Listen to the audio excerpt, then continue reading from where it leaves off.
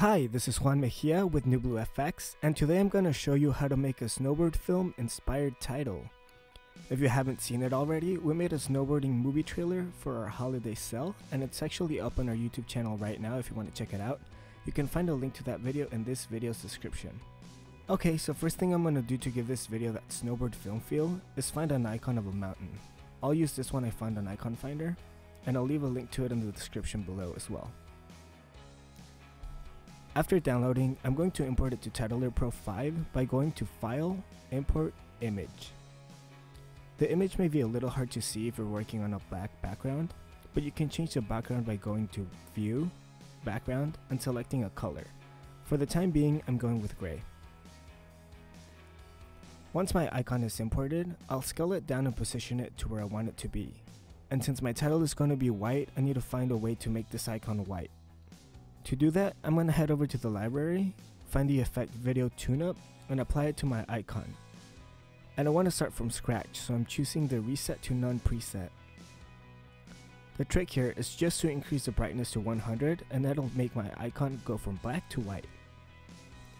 After it's done, I'm going to change my background back to black so I can have a nice contrast while I'm working.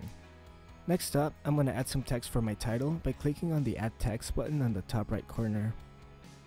I'll change the text to say the and select Free Universal from the font drop-down menu. I like this font, but I actually want to make it a little bit thinner, so I'm going to go ahead and set its width to -100 and stretch it down a bit.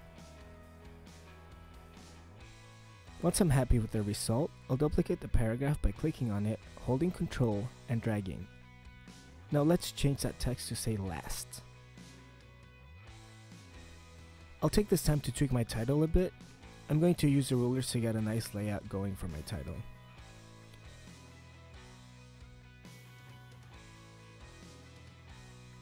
After that's done, it's time for the last piece of text. This time I want something thicker to balance out the title, so I'm going with a Fiatla 1 font. Now I'll type in resort and manipulate the text a little bit to make it a bit longer. Again, I'm going to enable the rulers to make sure everything fits together nicely.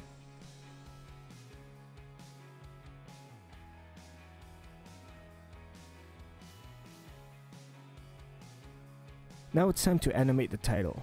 First off is the mountain. I'm looking for an elegant turn, so I'm going to head over to the turn transition and select the blinds preset.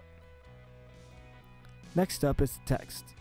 I'll use the new slide out transition available in Titler Pro 5 by navigating to Transitions, Kinetic Motion Pack, Slide Out, and applying the Arrive Left preset.